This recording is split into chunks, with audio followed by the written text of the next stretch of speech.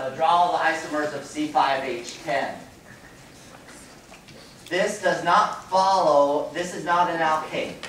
How do I know it's not an alkane?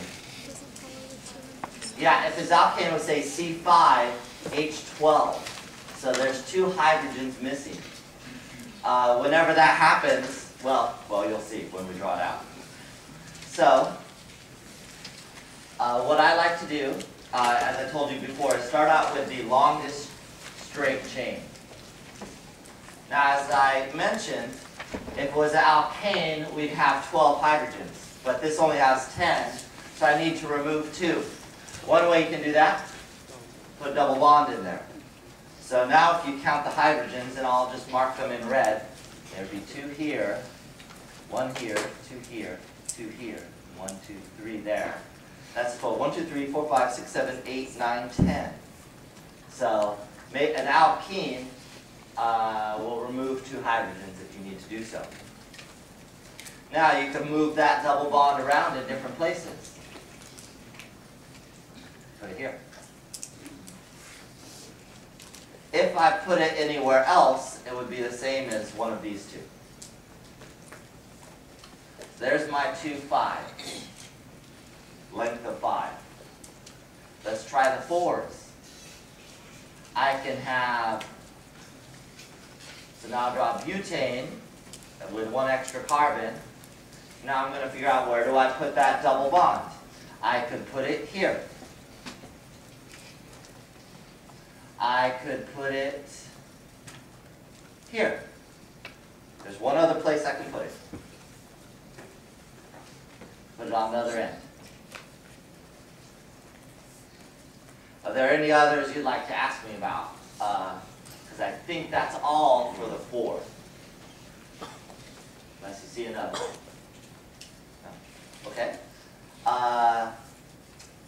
Now that would seem like, okay, that's pretty satisfactory. However, when we learned the cycloalkanes, we learned that those are also missing 2 hydrogens. So for example, this is C5, because it's a ring of 5, and how many hydrogens? 1, 2, 3, 4, 5, 6, 7, 8, 9, 10. So that's C5H10 as well.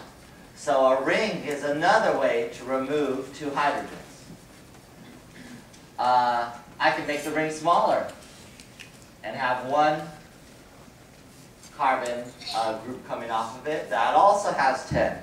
So this is like my 5 for the rings. Here's my 4 for the rings. Now I'll try a 3. I can have 2 methyls in the same spot. I can have them in different spots. Or I can have an ethyl.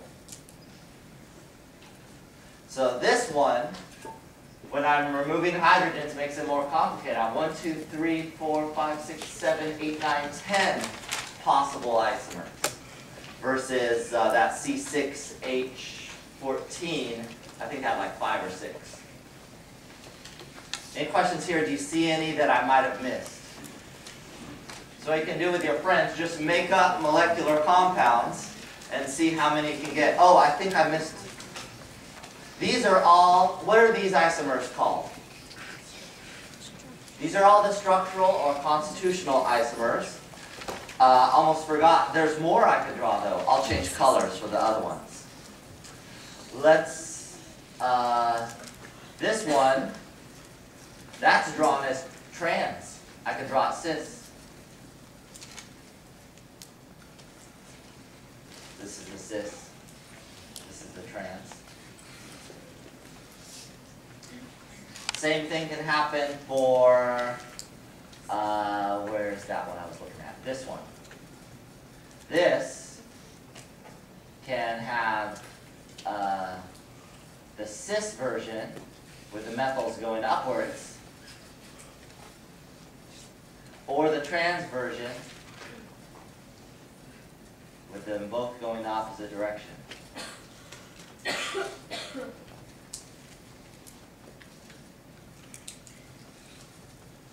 So what I drew in black is adding in the geometric isomers. So what I drew first was the structural constitutional isomers, and then the geometric isomers I added later. So that added really 2 more to the picture. Okay? There's actually 1 more you could do, but I haven't taught you that kind of isomer yet. Any questions? Yeah? What about the one where the methyls are attached to the same carbon on the triangle? Right here. Yeah. That one. That one, you wouldn't be able to do a cis and a trans for this one. Let me redraw it. Because you need the 2 substituents to be on opposite, on different carbon atoms. So right now they're as is. If you switch them, it would be the same thing. It would look identical to itself. So this one only has 1, so you don't need to add anything to that. Is that cool? Okay. Anybody else? Great question.